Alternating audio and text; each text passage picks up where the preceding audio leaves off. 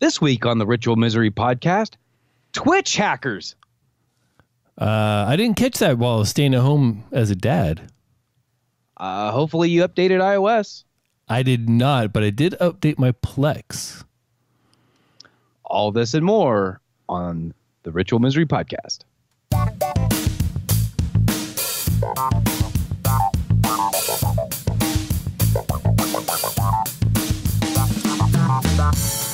Hello and welcome to the Ritual Misery Podcast, episode 201 for Thursday, the 7th of February, 2019.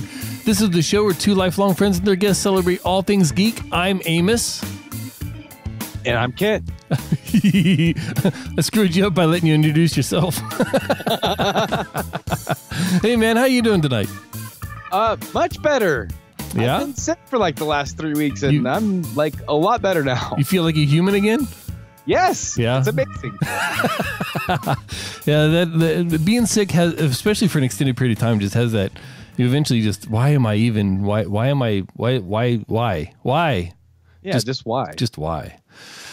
Oh man, hey, I tell you what, my week has been full of dropping kids off at school and running errands and taking care of the dog and trying to squeeze in a little bit of work every once in a while in the meantime, because this is the first week of me being a stay-at-home dad.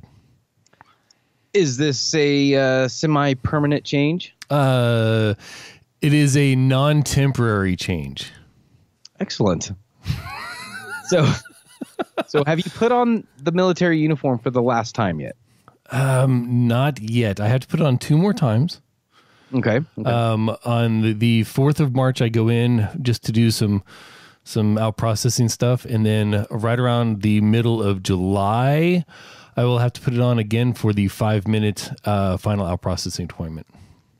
I see. I still have one more time to wear mine. Oh yeah. Yeah, probably my funeral. Oh. I'm not going to die, so.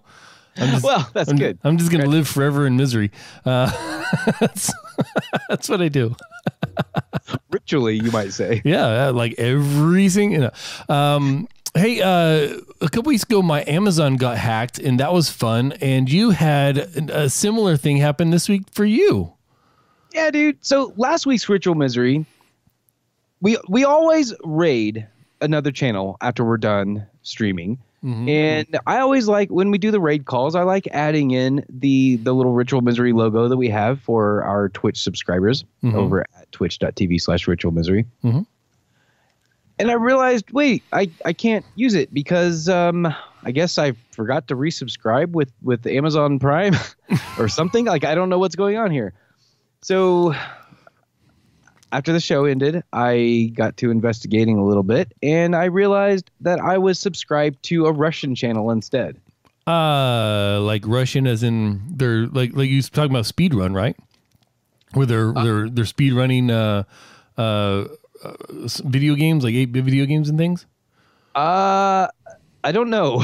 I couldn't read any of the writing because it was all in like Russian, like Cyrillic or whatever it's called. So you mean like nationality wise Russian, like Russian language Russian? Oh, I see. Yes. Russian, not rushing. Ah. Yes. And I was like, what difference? What is this? How is this? And of course you can't unsubscribe from it. You gotta let the month expire. So I'm like, damn it. So I have to deal with being subscribed to that for another couple of weeks. Were you drunk subbing again? Was I what? Were you drunk subbing again? Well, okay. So I noticed that I was also following a bunch of channels that I'd never heard of. And I thought, could this be some kind of weird, like, did I get drunk or something and like just follow a bunch of channels? I don't know. I went through the list. There was probably about 30 channels that I was following that I'd never heard of before, and they were all Russian. What the hell? So then I went in and changed my password and realized that I had never turned on 2-factor authentication. I had overlooked this when, probably a year ago now, I went through everything that I have an account for. Everything that had 2-factor authentication, I enabled it. But somehow I overlooked Twitch. And this is particularly entertaining because every time you log into the Twitch's second factor authentication for our Ritual Misery channel is on my Google Authenticator. Yes. So every time you go to log in or Sean goes to log in, you guys have to text me for the code in order to get in. It's like this super fast, got to hurry up because you only got like 20 seconds to do it. Yeah. But meanwhile, you forgot to authenticate or two-factor your own account. Yes, that just adds another layer of what the hell. So this is exactly what happened to me. Well, not exactly. Our family Amazon account got hacked, and the way we found it was because there were 10 million spam emails in our inbox. We're like, what the hell is this?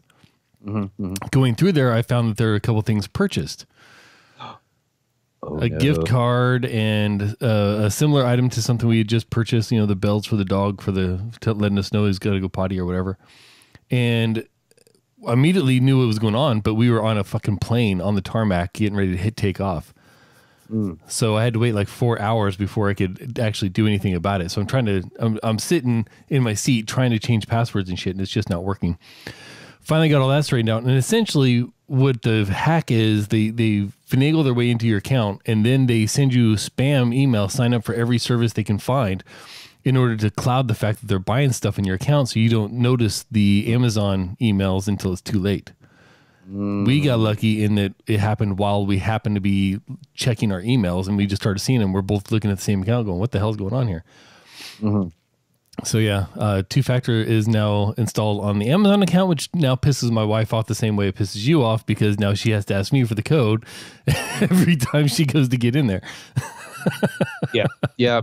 I mean, small annoyances aside, two-factor authentication is hugely important. That is a gigantic deterrent for hackers. I'm not saying it's hacker-proof, but it's pretty close. Like it's really good.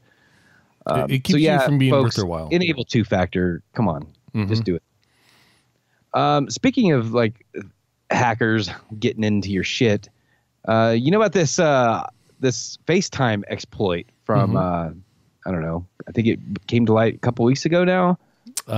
Sure. Yeah, that sounds right. Yeah, where basically somebody can call you on FaceTime, and then they call you, and then they add themselves to the call. Yeah, as a third party. Yes, and then they can hang up, but the call is still active. And they can hear everything going on both sides. Correct. Yeah. Yeah. Well, Apple patched that. So, yep, update iOS like right now. Do it. Unfortunately, they patched it with a patch that, by all accounts, at least in the developer version, was killing batteries. Like draining batteries very quickly. Yeah, I heard that too, but I don't know. I've decided to go 30 less minutes of battery life and not have my life exploited. I mean, I'm fine with it either way because I've never used a multi-person FaceTime call. Not to mention that it's not enabled for you until you do the patch. So I'll wait to make sure that the people have adequately summarized the battery hit before I upgrade to the new patch, because there's no new features other than being able to multi-party FaceTime, and I just don't. I barely FaceTime with people now. That's true too. I don't know. I'm a big fan of security patches. If you're gonna patch a hole on something, like I'm putting it on there. Yeah.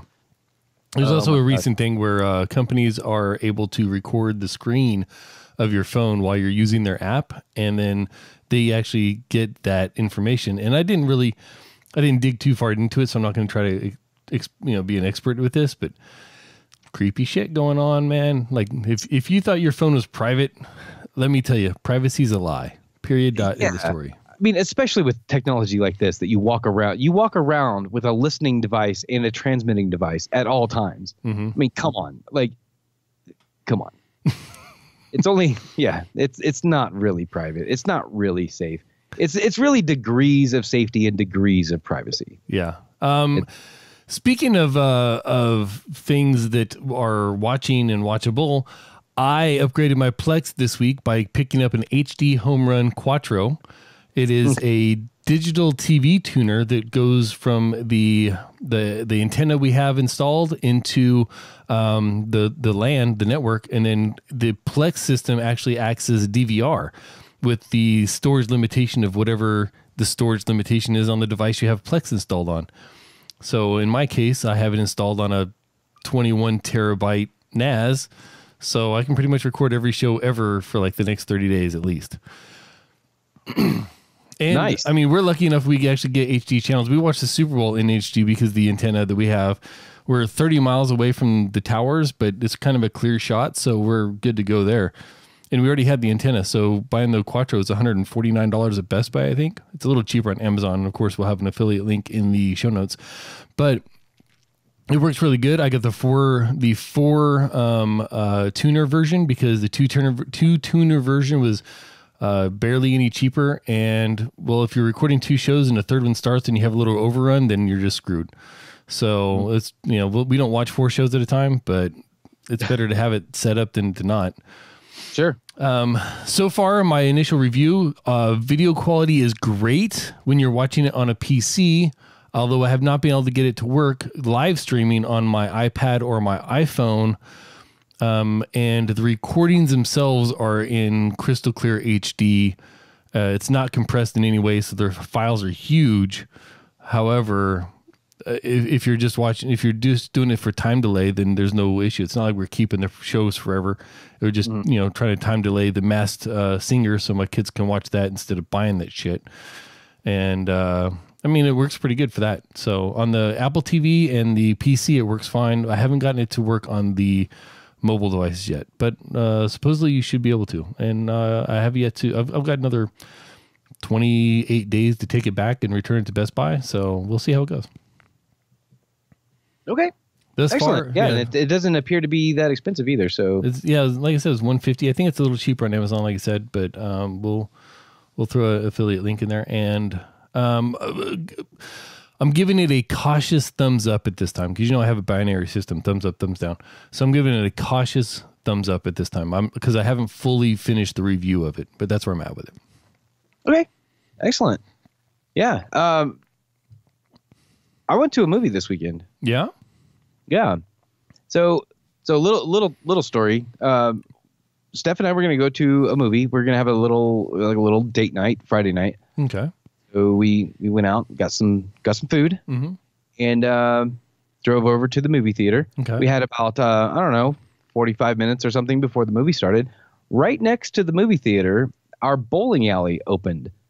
Finally. This is like you have a bowling alley. Florida, Mexico. This is a long-awaited event. This is like years in the making. Did they have the big spotlights shining up in the sky and everything? No. Did I mention this is Alamogordo, New Mexico? They can't import spotlights. Yeah, we don't have those. We don't even have street lights that work. So,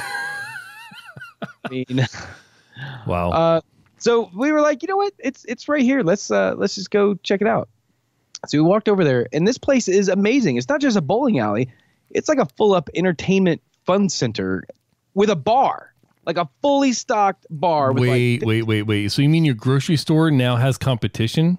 Yes, the grocery store now competes with the bowling alley for the best bar. The laser tag fun center for the drunks. So we went in there, and we're like, holy shit! Like, a space just opened at the bar. Let's go have a beer. We got like 45 minutes before the movie. Mm-hmm. We ordered one of the, I swear there's like 15 taps. And we're like, all right, this is pretty cool. So we ordered a beer, and then we saw like people we knew, and we were like meeting other people, and like, holy shit, like this is an actual gathering place in our hometown. And we were having so much fun. We were like, you know what? We can see the movie tomorrow, right? So we ended up staying there for a few hours. We had Lucas come and get us from the place. You kid Ubered to home, right? Yes, exactly. So it was awesome. A good time. But anyway, so the next day we went and watched the movie we had intended to watch, which was Spider-Man Into the Spider-Verse. And first of all, thumbs up or thumbs down? You said a cautious thumbs up for the streaming device. Yes, I'm giving this a very confident thumbs up. What a great movie, man! I've heard it was pretty good. It is so good. It's animated, right? This is the animated one. Yes, yeah, it's a cartoon. Is it computer animated or cell animated or hand drawn?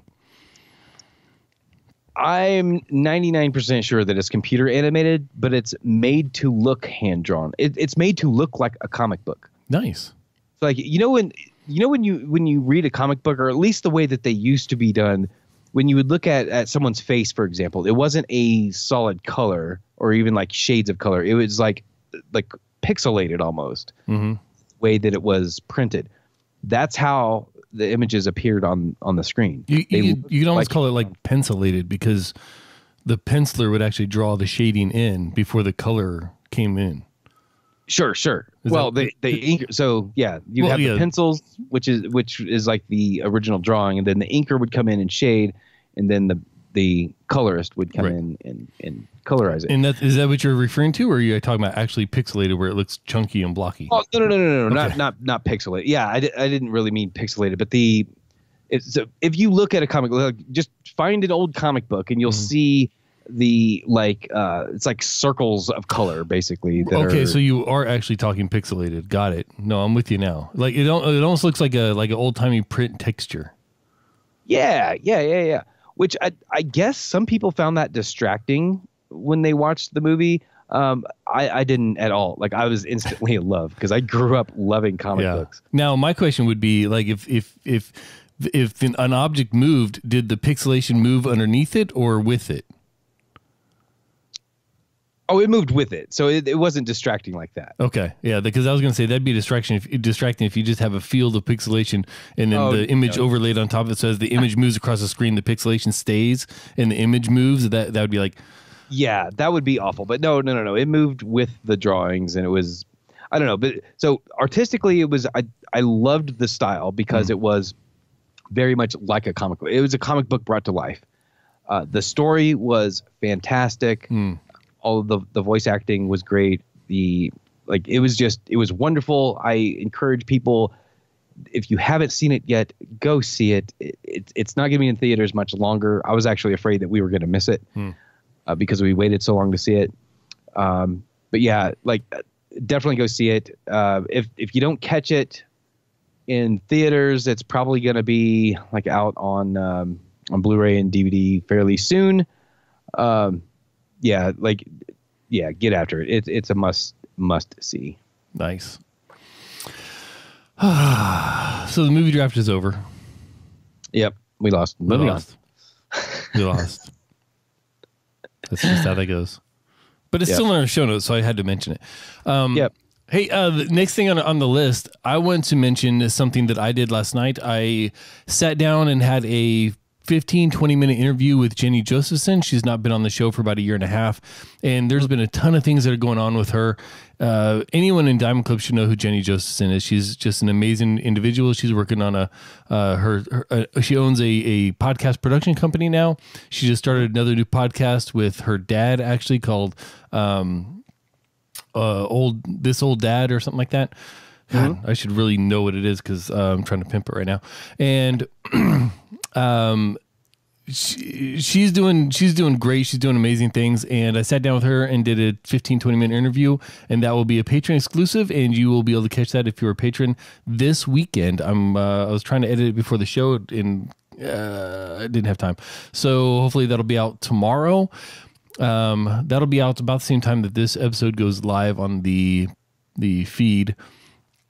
But if you're not a patron, cruise on over to Ritual Misery or patreon.com/Ritual Misery and sign up at any level, and you'll get these the little contents that we put out for patron exclusives. And I want to also thank our newest patron, Stephen Cogswell.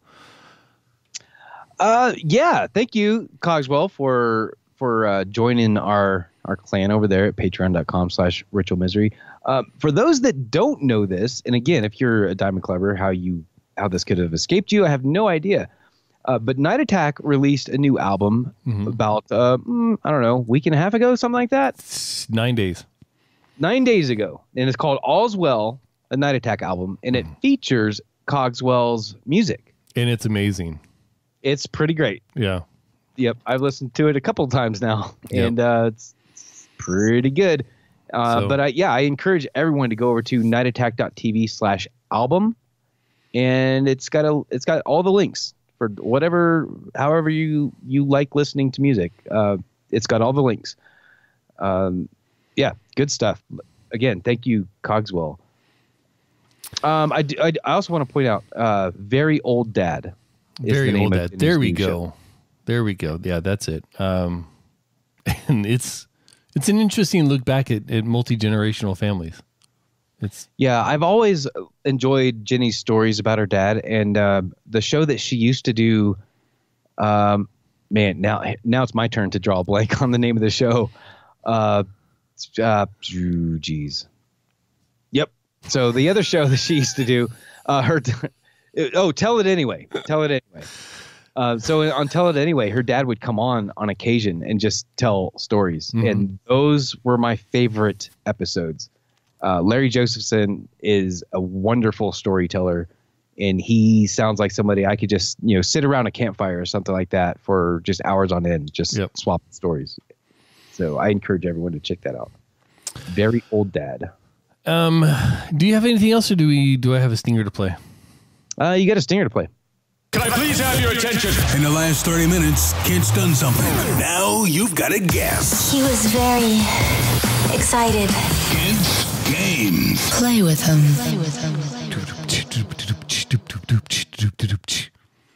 I got the little underline beat there by Big Voice Jay. I got it. Yeah, we need to record you doing that. That could be all of our stingers from here on out. No. All right, I do have a game. This week's game is called Branded for Her Pleasure. Ooh.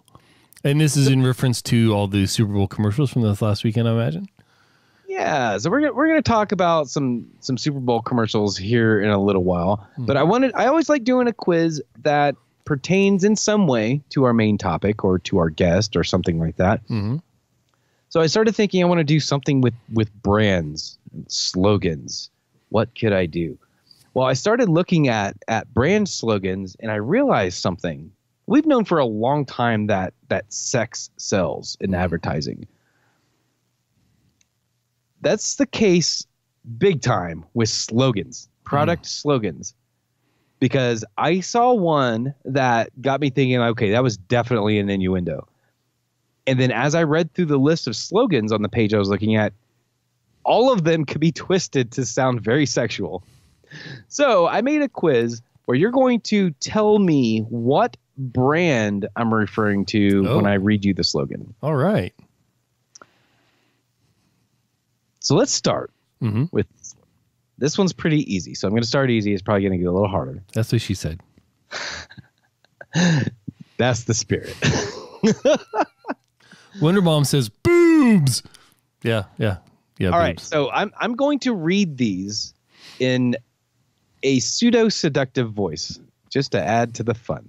You said pseudo seductive, as in seductive in your mind, maybe not everybody else's. Right. I was going to, because I almost said I'm going to read them seductively. And I was like, well, I mean, that's kind of subjective. Like, it's going to just be a turnoff for everyone else. I'll be over here just getting excited. Yeah, Kent's going to be feeling himself. We're all going to be like, oh. Unsubscribe. Yeah. If ever there was a time you needed Steph on the show, now's the time. Yes. Oh, my gosh. All right. So here's the first one. Double your pleasure. Double your fun. Double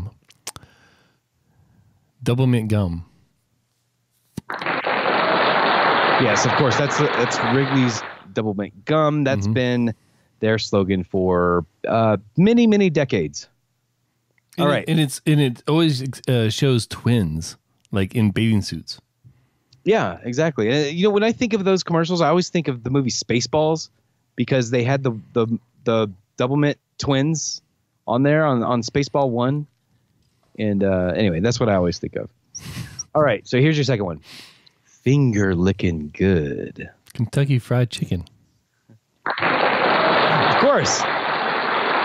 You're going to have to get away from the food to fuck me up on this one. You know that, right? But of course, it's not called Kentucky Fried Chicken anymore. It's now just KFC. Whatever. Yeah, like why do they do that? I don't. It was KFC in Kuwait as well, and it was Kuwaiti fried camel. Oh my. Yeah. Okay. The third one. The third one, good to the last drop. Oh, is that? Oh, okay. So it's definitely coffee. Good to the last drop. Is that? I want to say it's Maxwell House. It indeed is Maxwell. Almost said U-Ban. Oh my God. Dude, I don't know of a commercial for that brand. I don't either, but for some reason U-Ban was popping into my head and I had to like force it out of the way to get to Maxwell House. Wow. Yeah. All right, number 4. All right. Hello, boys.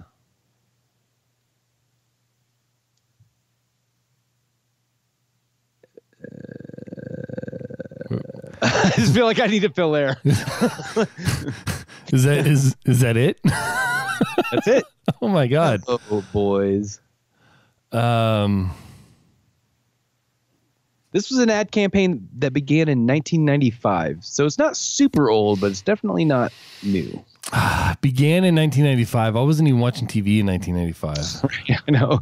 We were in basic training. Yeah, like I was either chasing tail or getting chased by TIs. Yeah. I don't. I'm gonna say it's a car company. I'm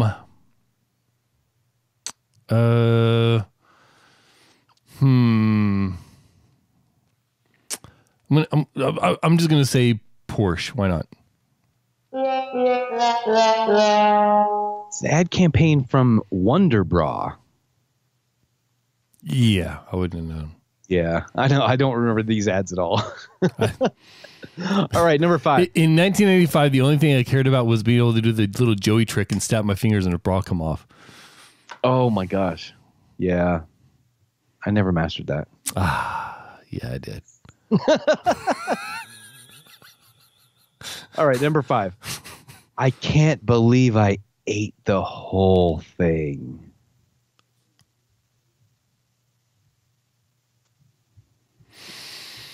And this is an old ad campaign. Yeah, I know. I can see it.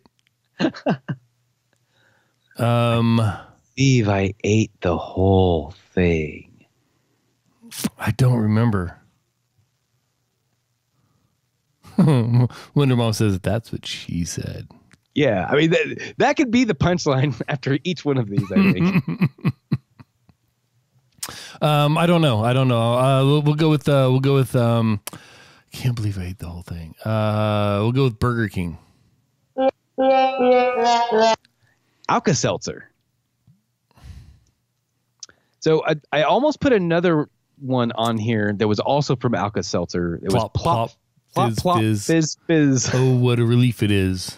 Yes. Because that one would have worked as well. I don't know about the plop, unless you're into some weird shit. Hey, no kink shaming here. All right. Yeah, no. No judgment. All right, number 6. Let your fingers do the walking. Oh, the Yellow Pages. Of course.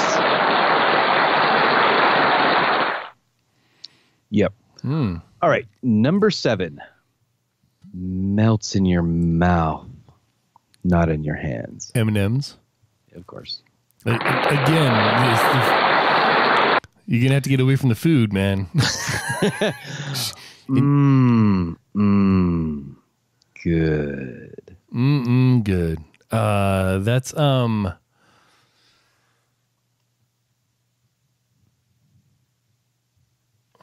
it's a condiment. It's like Miracle Whip or some shit. Satan's jizz, you say? I will fight to the last drop. There's a difference between Miracle Whip and mayo. I fucking hate mayo. I love a little bit of Miracle Whip on my shit. All right. The only time mayo is any good is when you're doing suddenly salad because it gets covered up with a bunch of spices so you can't even taste the fucking mayo.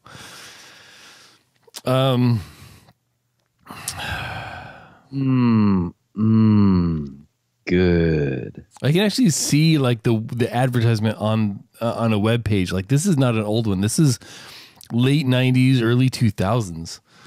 I mean, a lot of companies do like to bring ad campaigns back. Coca-Cola. This one's almost a century old.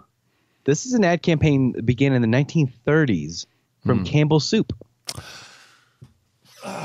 Yes. I knew it was something tertiary. It wasn't like a direct food. It was like something you would eat with something else. How insulting to soup can you be? I mean, soup is food. No. No, chowder might be a soup, and it's a food, but just soup by itself is rarely enough to even begin to touch my appetite. All right, number 9. Once you pop, you can't stop. Pop Secret. Oh, wrong brand? I'm surprised, very surprised, actually, you got this wrong. Once you pop, you can't stop. Oh, goddamn, it's Pringles. Yeah! But you don't get the point. So shitty. All right, and the last one. Reach out and touch someone. Reach out and touch someone. I know there's a Depeche Mode song, Reach Out and Touch Faith. Right. Or was that Depeche Mode? I'm pretty sure this ad campaign is glad that it was successful prior to the Me Too movement. I don't think reach out and touch someone would be. I don't think that would fly today. Reach out and touch someone. Isn't that like? I'm gonna say it's one of the big 3 telecoms. It's like long distance phone calls. So I'm gonna go with AT&T. It indeed was AT&T. Right on. I didn't do too bad. Yeah, I mean, 60% is passing, barely. Yep. If it degrees. If it was multiple choice, I would have gotten at least a 70. Exactly. So, Good game. That was fun. So, yeah, we're talking about ads, of course, because Super Bowl ads. We had a great Super Bowl this year. No? I'm not going to endorse the people that got into the Super Bowl because the flagrant bullshit that got them there. And I'm not going to endorse the Super Bowl itself because after a year of saying how offense was king, the defense ruled the fucking Super Bowl until the last 2 drives. And also, by the way, it was boring as shit. And it wasn't boring because I'm all about a good defensive game. I don't mind a score of 3-0. Like I love just watching football when it's a good game. But the lack of enthusiasm I had for the teams involved, like I was kind of happy for the Raiders, but I knew they or not the Raiders, the Rams, but I knew they didn't really stand too much of a chance because it's fucking Robert Kraft. He's in the Super Bowl again, so of course he's going to win. Yeah. I mean, is it Robert Kraft? I know it's Kraft. I don't know. I don't give a fuck. He's too rich for me to care. Yeah, I don't know. I had fun watching the game, but it was more because I was, hanging out, having a good time. The game itself, yeah, pretty lackluster. The first quarter was really interesting. And then the announcers ran out of shit to say during a boring game. Yeah, like I've literally said everything that I can say about the game. There's nothing more. It was because at first they were kind of, once you start getting a point spread going on, you can really start talking a little bit more strategy. But when it's just 0-0 or 0-3, there's really nothing going on. And when you got to do that for 2.5 quarters or 3 quarters or whatever it was, like they can only say how awesome this defensive lineman is so many times. They could have used John Madden saying that the team that scores the most goals ends up winning the game. That's actually not a bad John Madden. Yeah. So that's actually my first attempt ever. We finally found your calling in life. All right, but the highlight of the show was the end. But or at least your subjective end, whenever it was that you cut the TV off, which for me was as the confetti flew. Yeah. The highlight for anything was, other than shutting it off, was the commercials. Had some good ones, had some bad ones, had some mediocre ones. Let's start with the good, because that's the easiest to talk about. Let's talk about the good ones. Kent, what was your favorite one? So it's hard to pick a favorite, because there were some that made me laugh, but I didn't think they were necessarily good ads. But if we're talking specifically about good ads, the ones that made me smile the most, for not for being funny, but just for being like, wow, that's a good commercial, there were two commercials for Google. And he's Google, whatever, Google, big tech company up in my shit, whatever. Google has some good products out there, and they highlighted them very, very well in these commercials. One of them, for our military listeners out there, if you guys didn't see this commercial, let me describe it.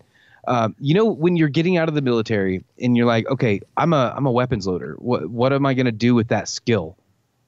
I put bombs on airplanes. What I can't, I'm not going to go work for an airline putting bombs on airplanes. Right. What you can do. So I am a retired bomb loader. So my AFSC, or my Air Force specialty code, is 2W1X1. Civilians are like, what the fuck is that? Right. So like before, if you would Google that, it would come up with like, a military recruitment page or something like that, and like nothing else. Two is aircraft. W is weapons. 1 is the second AFSC subspecialty. X is your skill level, and 1 is how your skill level breaks down per aircraft, airframe, or munition system. Yep. Yeah. Exactly. So because mine was 2 Alpha 676, which 2 aircraft, Alpha being maintenance, just general maintenance, 6 being a specialist, 7 being a 7 level, and a 6 being an electrician, the type of specialist. So that's how it breaks down. For 7 level is equivalent to craftsman in like a trade, right? Like in there's like 1 level, your basic trainee. 3 level, you just got out of tech school. 5 level, you kind of know what the hell you're doing. 7 level, you know enough to stay out of trouble. And 9 level, you're supposed to know everything, but you clearly don't. Yeah, 9 levels is like a manager level. It's like anyway. You're writing policy at that point. Guild, craftsman levels or whatever. So anyway, so now you can type in your AFSC and you can get relevant, job equivalency results and things like that. It was definitely a commercial for the military. Yep. No one else gave a fuck about that, but I guarantee everyone in the military that saw that was like, oh my God, that's really, really cool. This comes off of something they've been doing where if you're doing a job search, certain websites will actually show up as vet friendly. If you tell Google that you're a veteran, whether you click on the veterans preferences or whatever. And when you're surfing websites and you're looking for jobs, things like that, it'll actually have vet-friendly companies highlighted for you. And this is just the next step in that progression. And as you and I both know, going through the transition program for leaving the military, there's 1,000,000,001 resources out there, but there's no single way to get to any of them. No 2 resources share a common link. They're all just completely separate entities and sites and everything else.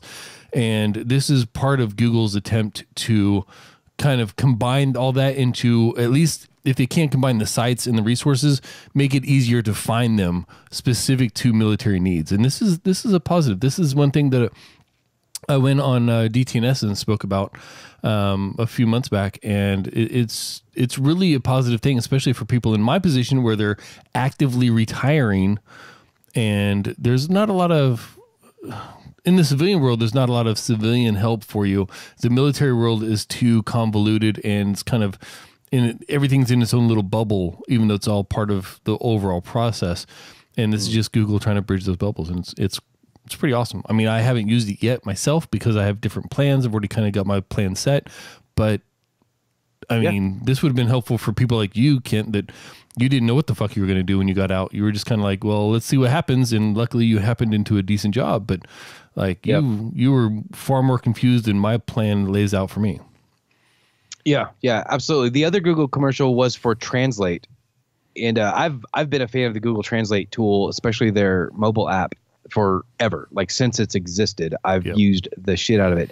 And their mobile app has gotten just absolutely incredible. Like being able to read signs in real time with your camera, absolutely amazing. And they highlighted the fact that not only how many people use their Translate app, but they highlighted the most commonly translated words and phrases. And they like by a landslide were things like "how are you" and "thank you" and things like that. Not "where's the bathroom" or "hey you" or anything like that. It was words of kindness. Yeah, it was an interesting perspective on what's and actually being I enjoyed that. That made me happy. Yeah. What about you, man? So the Xbox accessibility one gave me the feels, because I knew the accessibility stuff was something that Microsoft was working on for Xbox, where disabled kids and adults, I guess, could be better able to play the games that they have on the system, and kind of it's more of a, hey, this is awesome for those people that have these problems versus a Unity thing to me, but it's still something that I really enjoyed. I thought that was pretty awesome. The Kia elevator commercial where they kept going up and like every floor was a slightly perverted idea of whatever they wanted to get.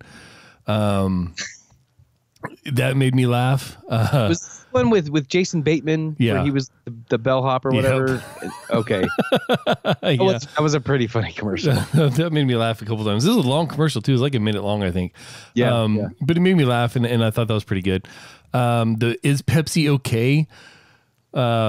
With Steve Carell, that junk made me laugh out loud a few times, because there's a few, is like a serious commercial, so there's like 3 of them, I think, and each time it came on, I laughed again. It was pretty funny. Yeah, I enjoyed the commercial, and I really like Steve Carell, so that helped. But I wasn't really sure. I mean, are they just trying to push a new catchphrase or something? Because like, I mean, I get it. People ask for a Coke. Mm-hmm. If they don't have Coke, the waitress or whoever always says, "Oh, is Pepsi okay?" But trying to push that aspect of, Pepsi's the lesser brand, and hey, let me point out to you, guess what? We're the second best brand. But also say that we're. But again, think about it. If you saw this commercial and you go to a restaurant and they're like, "Hey," and you're like, "Can I get a Coke?" and they're like, "Is Pepsi okay?" What's your first response going to be? It's going to be quoting the commercial. "Is Pepsi okay?" Pepsi's great, something like that. They're taking the reality of the situation of them being the second place soda or whatever, and turning it into something that can be enjoyed and remembered. Yeah. And that's not bad. But sure. But also when you go to a restaurant, if you don't give a shit if you're having Coke or Pepsi, when you go to a restaurant, like no restaurant carries Coke and Pepsi. So you're never going to like, "Oh, can I get Pepsi instead?" Like it's not you're not selling anything by this. Like I'm drinking the Pepsi anyway. I'm going to enjoy the experience better, I guess. Yeah. But you're not going to sell any more Pepsis. Or at least I don't know. I'm not an advertising specialist. Here's the thing that gets me though is like Dr. Pepper is my number one soda to drink besides Mountain Dew. And Mountain Dew is distributed by different companies depending on where you are in the country. But Dr. Pepper is pretty much cut right down the line. Like I have to remember here, if you're west of the Mississippi, it's distributed by Coke. If you're east of the Mississippi, it's distributed by Pepsi or something crazy like that. It's like, because it's its own company that has different deals with different people in different places. So sometimes you go to a place that has Coke and they have Dr. Pepper, or you go to a place that has Pepsi and they have Dr. Pepper, or they won't, damn it. Well, but I mean, there's Mr. Pibb too. Right. Which is a Coke product. Right. So why would Coke distribute Dr. Pepper if they have Mr. Pibb? The same reason sometimes you can get Coke and Mountain Dew, even though Mountain Dew Coke has Mellow Yellow. Mm. Yeah. I need I need like real world examples. So your homework assignment is bring me examples of where what restaurants serve Coke and Mountain Dew. I've seen it several times. Hey, my number one commercial though is going to be the Olay commercial, oil of Olay, where the killer skin with not Sarah Jessica Parker. What the hell's her name? Oh, Sarah Michelle Gellar. Yeah, right. Sarah Michelle Gellar is running through a house and the killer's trying to get her or whatever, and she can't unlock her phone because the FaceTime or the face unlock isn't working. I was like, oh man, this is gonna be a Samsung commercial. At first, I thought it was a trailer for a movie, and then I thought it was going to be a Samsung commercial about how bad Face ID is, and then it turns out that it can't recognize her face because she's been using oil of LA, and her face is like rejuvenated and shit. And I thought that was such a great twist. It was corny at the end where the killer's like, "Oh yeah, you could be a movie star," you know. That was corny, as over the top, whatever. But that twist that I didn't know what the commercial was for until the very end, I thought that was pretty entertaining. That was my favorite one. Okay, well, yeah, I didn't like that commercial. I think, like you said, the end of that commercial kind of just left me with fuck this commercial. I don't know. I think if they left off that ending part where the killer was just like, part of the group or whatever, yeah, I probably would have enjoyed it a lot more. Yeah. Okay. Worst commercial. Oh my gosh. I mean, there's a lot to choose from. There were some duds. So we're gonna agree on part of this. So we'll start with that. All the robot commercials, Michelob Ultra, TurboTax, there are a few others basically saying robots are emotionless and pitiful and basically like second class capable things. It struck me as odd. It seemed like a whole lot of people wanted to push the same message with all the robots being, and then you quoted the TurboTax Robot Child one, and that was kind of like, that capped it off for me. That was like, okay, I'm done with these robots not having emotions and being able to do human things. I'm done with this. It just turned me the wrong way. Yeah, like not that I'm a robot sympathizer. I don't care. Like, I know they're not things. They're not people. They're things. Right. But the TurboTax Robot like child was fucking creepy. And it was disturbing because it's an emotionless robot, yet it's pleading with its master or dad, I think. Right. It's calling it dad. Like, I want to be this and I don't have emotion. Like, it's being a sad robot, sad because it doesn't have emotions. Like, what is happening right now? It was like a bad, like a Black Mirror parody or something. I wasn't pleased with it at all. Right, exactly. Yeah. So I'm using TurboTax this year. Then I'm going to go with the ASMR with Zoe Kravitz. It was, from the very beginning until the very end, it was cringeworthy. It was not a good example of ASMR. And at least twice she popped. Like she went over. It was just not good. I hated it, and I had to explain to my family what the hell ASMR was, and that just made it even worse because then I look like a creeper because I know what it is, and my son David is just sitting there being quiet because he obviously knows what it is. I'm not really into ASMR to begin with. I think it's a little weird, but again, no kink shaming is just not for me. See, but then, this is the thing. Hold on. Kink shaming. Like, I feel like you're kink shaming it by referring to kink shaming with this. ASMR, I don't understand these people that it's a sexual thing. I don't understand that. ASMR to me, I've known about ASMR for like probably a decade or more, and it was never associated with sex in any way whatsoever until like, I don't know, a year or two ago when like all these Twitch streamers and YouTubers and shit started doing it. Then suddenly, like, I mean, it falls prey to the, streamer. If you're an attractive looking girl and you want to like bump your numbers up, then you make yourself look sexy or whatever, do sexy things, right? So if you're an ASMR streamer and you want to bump your numbers up because you've only got 7 viewers or whatever, start being sexy, right? I guarantee your numbers will go up for right or wrong, whatever. But that's just a fact of how it works. Now ASMR is looked at, especially by people that haven't, listened to it or watched ASMR or learned about it or whatever. It's now become this like sex thing. And that's why. So I'm like David. Like, I would have been like David pretending like I didn't know what the fuck it was, or not. I wouldn't lie about not knowing what it was, but I would just keep my mouth shut because I didn't want to be the guy that's like, oh yeah, let me tell you about ASMR when everybody's already got in their head that, oh, this is a sex thing. Like this is like light porn or something. It's like furries. Everybody thinks furries are immediately sex things, and they're not. That's the particular subculture of it. That makes perfect sense to me. I'm probably one of those people that when someone talks about furries, I automatically think the sexual fetish. Right. And so did I until I found out my daughter was a furry. Oh. Well, all right then. It forces you to learn all that you can about it, and then you find out that it's the sex aspect is a very small, minor subculture of it.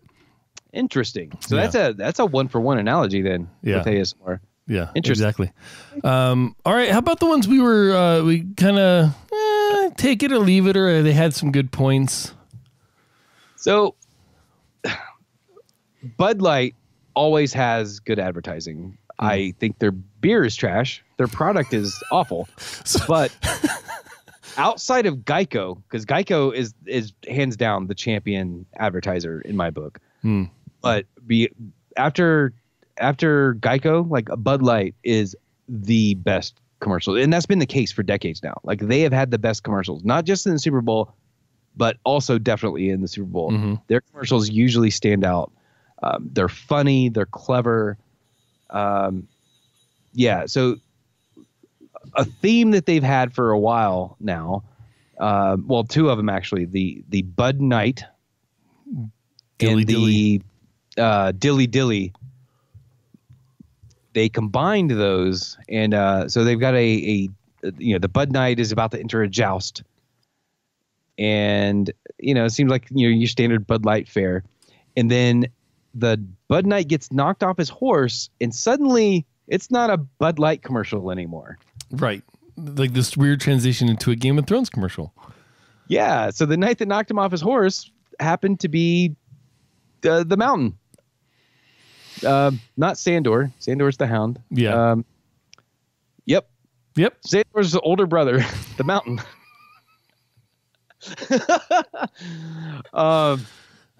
Yeah, and then dragons came in. In Franken Mountain at to be more specific, it was Franken Mountain. Franken Mountain, yes. Slight spoiler for folks that aren't caught up on Game of Thrones, perhaps. But yeah, then the dragons came in and destroyed not just the Bud Night, but like all the Dilly Dillies and all everybody's dead now. I didn't get it. I was just happy to see anything Game of Thrones on the TV. Yes. And yes. I hate Bud Light. I didn't like the Dilly Dilly shit. I thought the commercials where they were trucking around the corn syrup was pretty funny. I thought that was pretty funny. But even that's misleading, so I didn't care for that too much. It was. Yep. I've got thoughts on the corn thing. It was They don't use corn syrup and then use like some other kind of sweetener that's basically the same shit. So it's like whatever. Yeah, so they don't use corn, but they use rice. Right. Nobody uses rice in beer. Well, they had to justify it somehow. Fucking mass-produced fucking beers like Bud Light. Or you gotta fucking deaden the fucking taste of it somehow. So you throw rice in it as an adjunct. A craft beer would never use rice or corn for that matter. But oh my God. So you other beer brands suck because you use corn. Ha ha. We're not going to tell you we use rice though because we're just as bad. Right. Yeah, exactly. But the corn commercials were pretty funny though. But the message was fucking stupid. Right, exactly. And that's why it's on this list of mix-up. Yeah. And also, they pissed off the corn lobby. Like, for real. The corn lobby went after AB InBev for these commercials because Bud Light is the #1 selling beer on Earth. Well, that might not be the case. It's definitely the #1 selling beer in America, but I think there might be a Chinese beer that's the #1 in the world. Right. But that anyway doesn't matter. It's definitely the most visible brand for beer, and they came out and said corn fucking sucks. Don't drink anything with corn.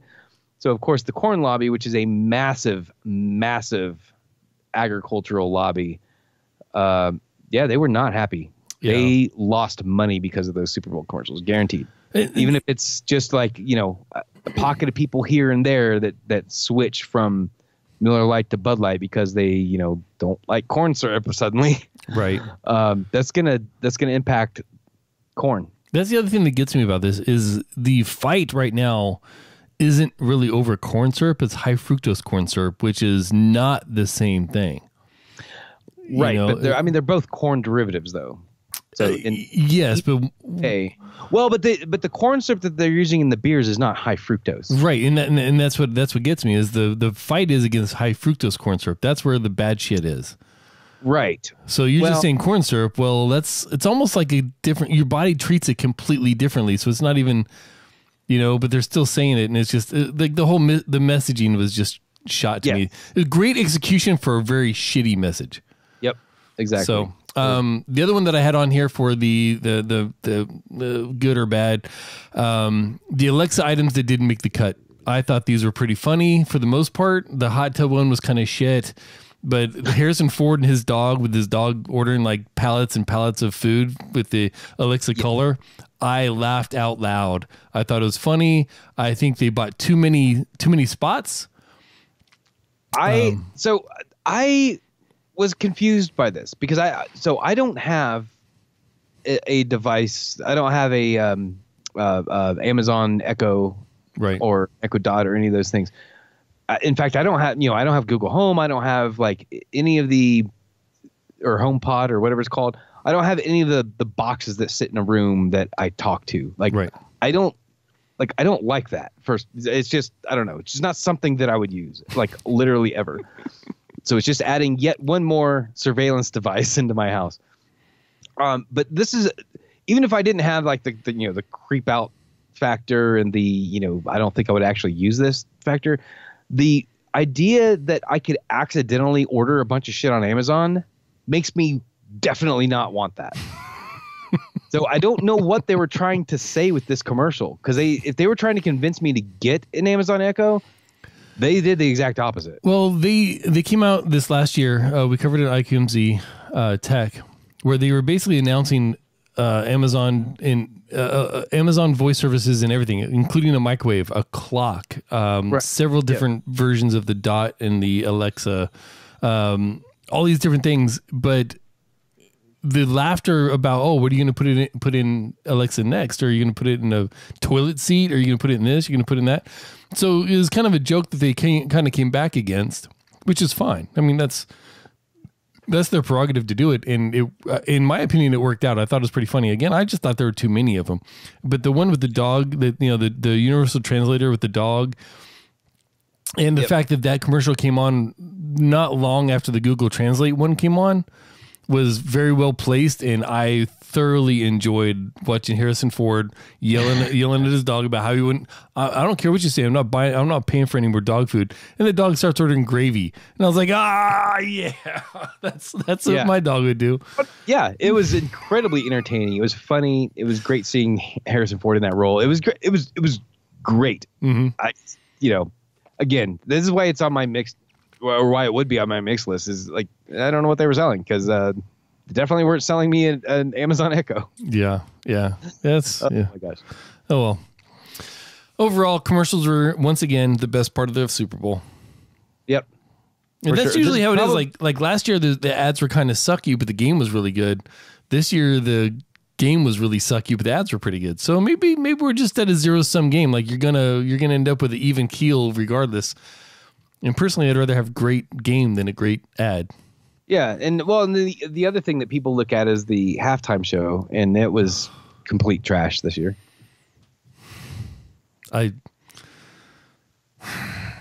Yep. Again, I don't really have anything to say about it. I've said my piece. It was shit. Anyway, I'm not. Gosh. All right, man. That's about it for the show tonight. Yeah, dude. If people want to see more of my opinions about things, I'm on Twitter, RM_Del Noche. Yeah. I mean, pretty much everywhere, either with that name or Del Noche or Del Noche 77 or that's probably about it. Some derivative thereof. Yeah. You can find me on Twitter at Ethan Caine, ETHANCAINE. And you can find the show at Ritual Misery, RITUALMISERY. Which Flavor Toothpaste will remind us how to spell that at this episode. Exactly. You can submit ideas on our subreddit, ritualmisery.reddit.com, and you can find all these links and more ways to support the show and give feedback at our website, ritualmisery.com. We are live every Thursday. 7 p.m. Pacific on diamondclub.tv and twitch.tv/ritualmisery. Thank you so much to Kevin MacLeod for allowing us to use your music. Thank you for listening. For you, for me, for Kent, this has been your Ritual Misery podcast. See ya.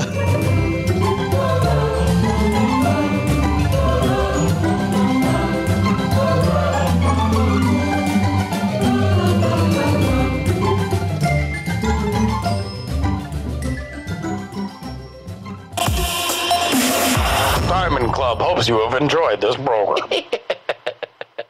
RITUALMISERY